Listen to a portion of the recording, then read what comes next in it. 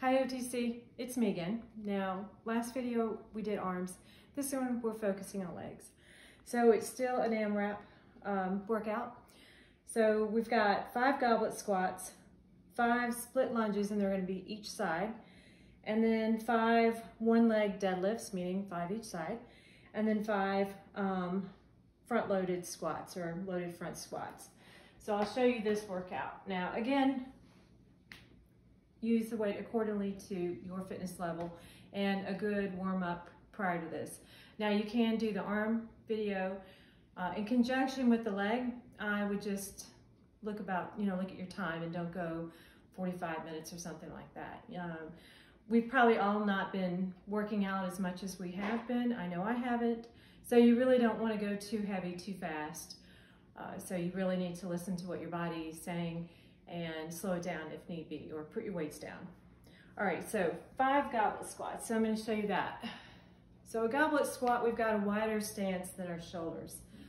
All right, and the key is to keep that weight in the center, and you're going to keep your back straight and head up. So when you're doing a squat, you should never be leaning over. You should always be straight up. So imagine we've got a pole running down our back, and we want to keep that position nice and straight. So feet are out a little bit wider than shoulders. Toes, not quite straight forward, a little angle to those, okay? And here is my weight. Now this would be a good one for a kettlebell if you have one. If not, you can take a weight or anything that you have at the house and just hold it down in front of you. Ready, here we go. 1, 2, 3, 4, 5. Good. Now, next we've got our split lunges. So I'm going to start with my right foot in the front and then my left foot behind me. Now you want to make sure you've got good footing on this. You see I'm not working out with shoes. I'm actually more comfortable without tennis shoes at times. So weights on both sides. Now you can put the weights down if you'd like. A little less of a challenge, but again, nothing wrong with that. All right, so here we go.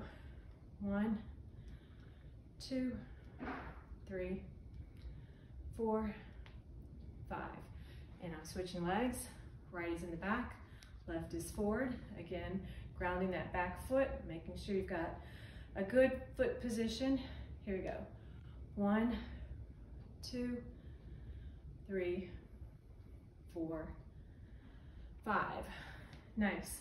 All right, now I'm putting one weight down, and we're going to be doing our one leg deadlift. Now you might want a spot for stability for this because you don't want to fall over, of course. So I'm going to use this table. You can use a wall or whatever. So my weight's in my right hand, so I'm going back with my left. Now you're going to feel this in your hamstring all the way down to your calf. So you want to make sure you've got a good form. You're spinning it over. 1, 2, 3, 4, 5, and switch. 1,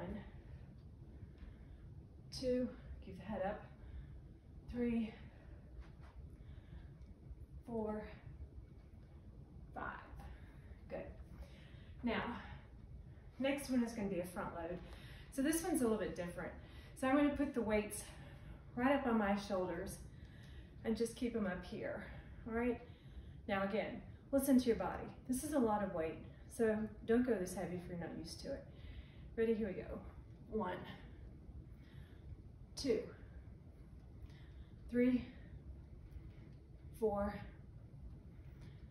5. All right. So that was your leg workout for the day. Like I said, you can do this in conjunction with the arm workout and get a full body workout in. So look forward to another abs workout this week and probably a HIIT. So hope you're doing well. Hope to see you soon. Love and miss you guys. Ciao.